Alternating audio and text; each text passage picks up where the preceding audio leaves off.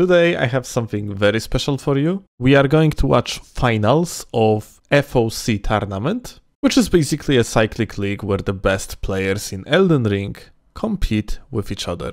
In this particular case, it's gonna be Bevan, who is probably one of the most, if not the most consistent player in the entire competitive scene of Elden Ring, versus Frosty, who might be easily called as the most creative tournament player. I also jumped on the voice chat with Frosty so we can hear his thoughts about the entire match. You may have noticed that as well, dude. It's not every day that you see the off-Kiba main hand Reaper setup, right? So and what was once your again, build overall? It is Arcane build, yeah? Yes, yep, it is indeed. And the idea of this overall, obviously, is mainly, yeah, it was a beautiful jumping R2 there. The hard read on the CL1. And the shutdown on the running R1 there as well. Just trying to make it extraordinarily difficult for Bevan to actually find his way in, you know, and trying to stay one step ahead. And that was like the first trade there, but obviously the Kiba, exceptional for those backswings, and the beautiful third R1 there. Range extension on the Reaper. Beautiful outspace there as well. And then this was where I just got into his head, dude. The roll catch. Alright, another round, the third one. So, yeah. So what you have actually on the main hand, it is a scythe, but what type of? It is like a bleed one. Like what is? So it's an occult Reaper with chilling mist on it, right? Okay. And the reason why I use the base Reaper, the base scythe instead of the grave, is because it has higher bleed buildup on arcane than the grave scythe does by about a margin of 10 or 11, somewhere around there, which is pretty significant considering how much I'm going for the bleed pops here, right? And obviously the base Reaper is significantly longer than the grave scythe as well. Mention it. It definitely makes a difference. Yeah, so I'm rocking the handy tech. Yeah, but and then, wait. It was a beautiful crouch strafe on him there. Like, I was kind of out of my mind at this point too. I was just like, man, the fact that this setup is working and I'm actively being able to pop bleeds on Bevan too, which his rolls are always typically very exceptional. Yeah, what is worth to mention, playing against PSGS is so much harder in this environment just because of the lack of endure, lack of the storm stomp. Oh, for sure, dude. So yeah, it's just I think like two-handed. What about like thrusting sword? The offhand thrusting sword I think is banned, like the clean rod too. Yeah. So clean rod is banned, but Rogers is allowed, and all of the three shortest ones under that. So but this range is important. Yeah, I completely agree, dude. Yeah, and recently the Noble's S-Stock and the normal S-Stock got unbanned, two-handed only, not in the offhand. But yeah, not in this tournament. That's my point. Is, right. My point is you have so much harder time playing against this type of setup, like PSGS in this tournament, than it would be an issue in the original game. Yeah, just because completely agree, dude. Yeah, you have some of the main tools, you know, that you have to make PSGS a little bit less oppressive in the fact that you're able to pressure them and get them on the back foot, right?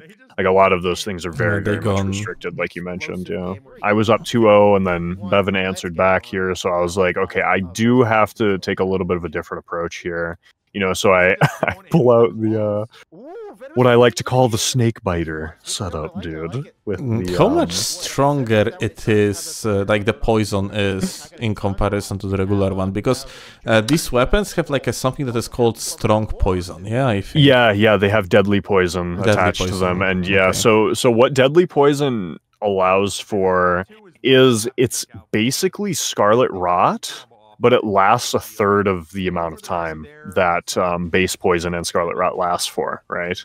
So it only lasts 30 seconds, but it does way more damage over that 30 seconds than the base poison does over 30 seconds of just the base poison, right? So one proc of deadly poison does around 530 damage, I do believe, over 30 seconds, which is very oppressive. And it's quite the good mind game too, because they see the poison bar ticking down so fast that they're not likely to go for the bolus on it, right? So you're actively getting that damage over and over again throughout the course of the fight, right? Depending on how long it ends up lasting for. And once again, you know, the buffered crouch pokes here, you know, we're very, very smart on the side of Bevan to do, just because I was not adapting to it, you know. And if I was rolling in on a lot of these cases with the quick poke, these sets would have gone completely differently, you know, like, because I just was not hell yeah, brother, insane, dude. And I go for the Barbroar R2 on the Snake Biter, dude, but does not land. And Bevan is very, very good at fighting the Barbaric Roar. Ooh. But right there, I just run up and do a neutral R1, and he was not ready for that because I had not thrown out the neutral R1 at any point throughout that fight, and it just caught him off guard. Yeah, but overall, surprising your opponents in the tourney. So from my participation, overall, normally something that you would consider a bad play in more casual environment might be a good play in the competitive environment. Dude, yes. Yeah, just because of the mix-up potential, or just the fact that your opponent do not expect some sort of the move. Yeah. Yes, exactly, and that's actually a really good point, man. And that's something that I say a lot, is just the fact that, you know, like, everybody says, "Oh man, you know, monkey mashing out of hit stun," you know, and it's typically like high-end players that say that because it's not expected at the highest level to do something like that. Yep. So those options become like the most idiotic thing to do, or perceived as, but they really become the strongest thing that you can do against a competent player. Oh, it is the round? It is the round? Yeah, this is the round, man. Yeah, the 5 in a row. It's a fucking jackpot, dude. Yo. See, dude, and like you fucking ought to think, dude, my fucking controller just disconnected there, but that was not the case. My brain just died, man. The quick pokes, I just like I was so baffled that he was actually quick poking for once in his life, dude. And you know, a little nugget of information as well, dude. So Bevan, after, or I believe he mentioned this in the post tournament interview, right, where they both brought us on call for a little bit. He was like, when he was practicing for the tourney, like just the day prior, insane camera, by the way. Yeah, amazing camera, dude. You know, it's all a work in progress, but yeah, dude, no, like, he was mentioning when he was training with Siri or whatever, like, Siri was just mentioning, like, quick poke. Bevan, why are you not quick poking? And that's what made him start quick poking, because otherwise, like, without that, and he even admitted this, that he would not have been doing it as frequently as he was, effectively potentially even changing the outcome of the tourney as a result, you know. And this like, is exactly, props to Siri for that. This is exactly what we were talking about a second ago, about like these, you know, potentially scrub-like moves that you wouldn't expect on the high level of competition, but they turn out to be actually very, very, very effective. Exactly. Because you don't expect them, yeah? Yo, mix up the mix-up, man. Yeah. How many Yomi levels are we doing today? Alright, so what happened here? You won the first BO9, and since you came from the losers bracket, now there's a reset, yeah? Yes, there is indeed, yeah. I forced the reset of the bracket, and I would have to win yet another best of 7 here to be able to take the tourney win home. But yeah, no, like, I just did not adapt, man. Quick enough. That's really what it came down to at the end of the day, you know? And obviously Bevan gets, I believe, 3-0 on me here before I actually adapt and change up my play. And that's one of the things that I really need to work on as a player, because, you know, like they say, dude, you know, that's really what separates the great from the truly exceptional, is being able to adapt to what your opponent's doing on the fly, you know, like even mid-match. And that's something that I've always struggled with, right? Very and unfortunately, yeah, right. But yeah, that's definitely something that I need to work on for sure across the board. And you see me actually roll the quick poke For once. there. Yes, insane, dude. And one thing I want to point out there too is I would have been able to tank that crouching L1 if I had Bulgoats on there with the poison mist, but unfortunately, yeah, that's I did actually was quite surprising to me that you didn't poise through it. You know, like Poison Mist, if you actually hit with the actual attack itself, it does a decent amount of damage, at least enough to outtrade even a crouching it's based L1 off your regular AR, so it's like basically normal hit with the hyper armor and guaranteed poison.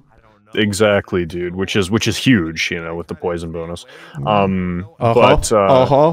we saw a little bit of a corner trap attempt there, but unfortunately, I did not take the time to set up my arcane character's inventory, so it was not a very fast swap. I had to fumble around in my inventory. Yeah, that actually, I have noticed that you wasn't swapping very fast here, and I was actually curious if that's because of the inventory issues. Yeah. That's mainly it. Honestly, like, not being prepared with my setups for the tourneys, it is literally name of my game. Like, I was prepared only for one EU tournament, and essentially, well, that was the one that I won in the regular splits. Dude. No way. No prep required, dude. Let's go. What was going through my head here at this point was like I was starting to recognize. I was like, okay, I need to start fucking rolling in, man. And I believe this is where you start seeing me do that a little bit more. And once again, man, if I would have just been able to adapt a little bit faster here, that presumably would have been the game changer, you know? Yeah, actually, like, rolling in against PSGS after the patch 1.10 is way better than previously. It was just a mistake. You didn't want to do it. Oh, 100%. And right now, because of the fact that roll is always going to break, the attack is always going to break the stance, then it's actually not always just a mistake. You can actually play aggressively like this. Yeah, agreed. Yeah. And then as soon as I start rolling and he starts using Storm Assault, dude, you'll notice that become a recurring theme there, right? I mean, this is one of the best setups for the PSGS currently, too. Oh, yeah, dude, 100%. Yeah, that was a beautiful crouch strafe there, again, on the side of Bevan. Just, once again, I want to shout out his prowess to that, because that's something he's always been exceptional at. Yeah, like, Bevan is one of the best PSGS players in the game. Oh. I tried for a cheeky reverse jump there, and you just see my character fall down defeated, dude. So I think I swapped to main hand CGS off Kiba here, but unfortunately, because my build was not optimized as well, classic. I do fat roll massively, I think, again here, after getting the jumping R2 punish on the Sacred Blade. But, hell yeah. And there it is. And he could have just killed me. And he could, there, but he's a homie, dude. So I respect the hell out of him for that. Billions of dollars on the line and still respecting the homie. Holy shit. Yo, actually impressive. Yeah. Oh, this is where I land like the 7-piece combo on him with the vortex of the Kiba. Holy, okay, dude, who needs to vortex with PSGS when you can vortex with freaking 200 Naga Kiba? Yeah, and that's one of the things that's been super underrated as a setup. Even in the previous patches, Kiba has always been exceptional just because the backswings have been incredible.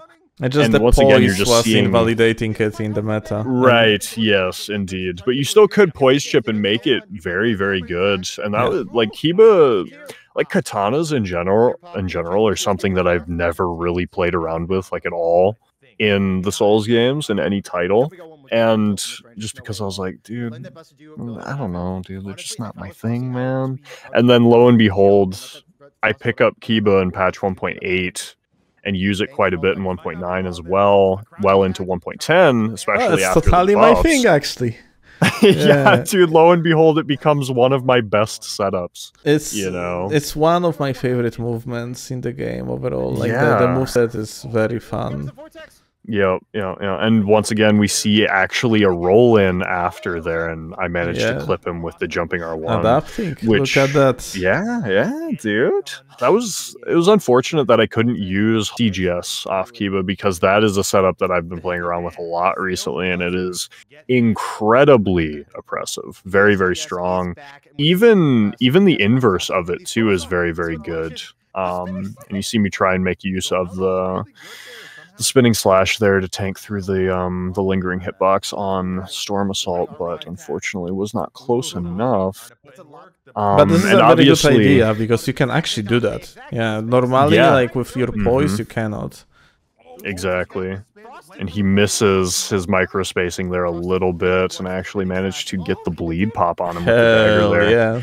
Yeah, and I'm actually playing it very, very dagger heavy primarily, you know, and this setup is incredibly strong, and it was probably the tippy top of meta in patch 1.9 even, was CGS off dagger, and for some reason people just are not using it in this update, and it's as strong as it's ever been. You know? It's because daggers are way harder to play right now, because of the fact like this is the only weapon class in the game that got its poise damage essentially nerfed in comparison to everything else. Exactly right. So you need around and that was beautiful there too. And obviously that's kind of what this entire setup is predicated upon right there. Was I know that I can tank the crouching L1 from PSGS and force trade it with a bloody dismounter, three-piece true combo on the spinning slash, right? A very decent play from Bevan here, that he was waiting for the running attack to dodge the agreed. bleed. Yeah. For sure. And then I go for the follow-up trade there, which probably wasn't a good decision, but... Yeah, and unfortunately, I just barely... Not the bees, dude.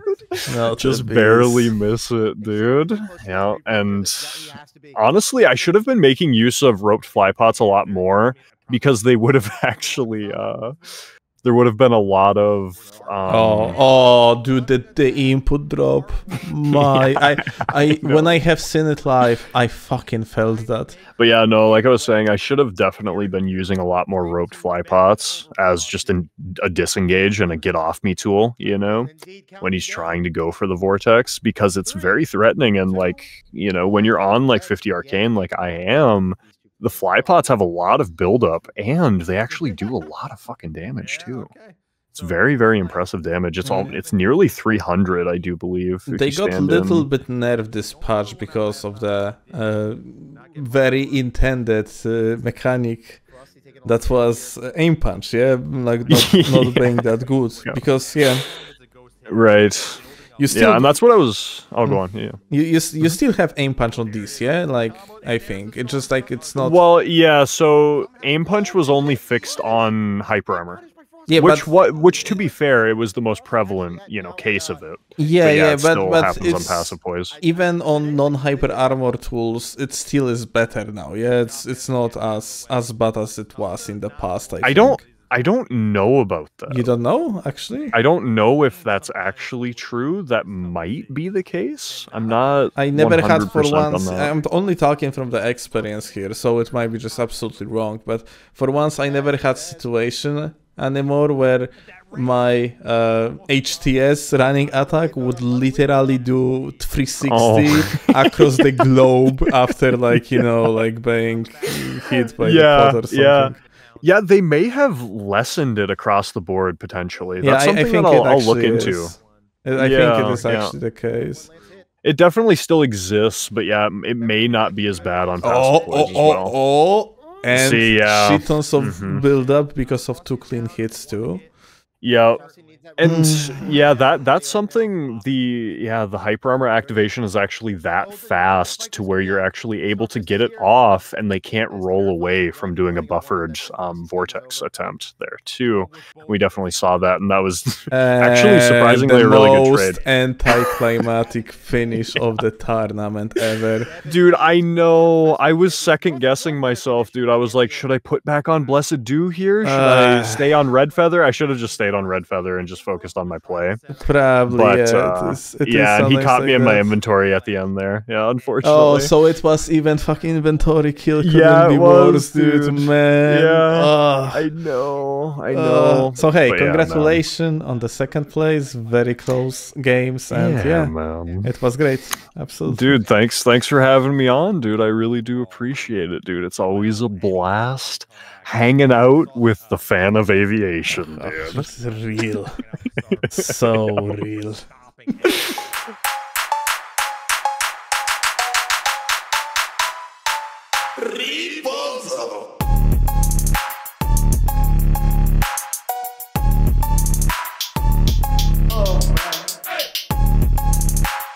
Hello, gamer. Memories broken, dream goes unspoken.